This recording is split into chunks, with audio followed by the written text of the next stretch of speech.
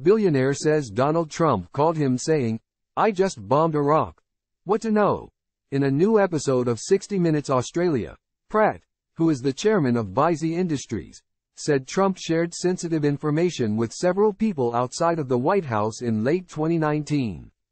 Time equals 400 ms. greater than.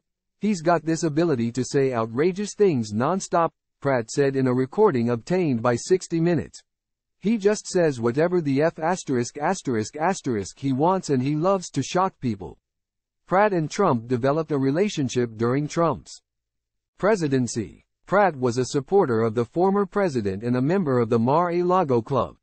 It's not clear who Pratt was talking to in the recordings shared by 60 Minutes or at what time they took place, but Pratt divulged shocking information about Trump's willingness to brag at all costs. Time equals 400 ms. greater than. It hadn't even been on the news yet and he said, "I just bombed Iraq today," Pratt said. The Australian billionaire recalled Trump going on to tell him that the president of Iraq called him and said, "You just leveled my city." To which Trump responded, "Okay, what are you going to do about it?" Time equals 400 ms. greater than. Check this out. Donald Trump's 2024 presidential ambitions face serious threat from Colorado case then criminal trials, says former attorney. Trump's former national security advisor John Bolton told 60 Minutes that he wasn't surprised when he heard the recordings. Trump was probably trying to impress Pratt and show him that he knows things that he doesn't, Bolton said. "I do think that's very typical Trump behavior."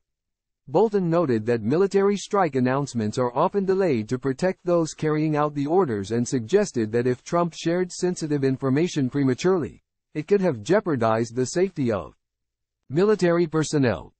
"Trump doesn't have a filter between his brain and his mouth," Bolton said.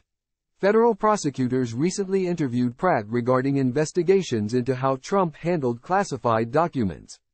Pratt said Trump also shared sensitive information about U.S. nuclear submarines, but defended his intentions, saying the former president was attempting to show how he was advocating for Australia in the U.S. He insisted that Trump did not share classified documents.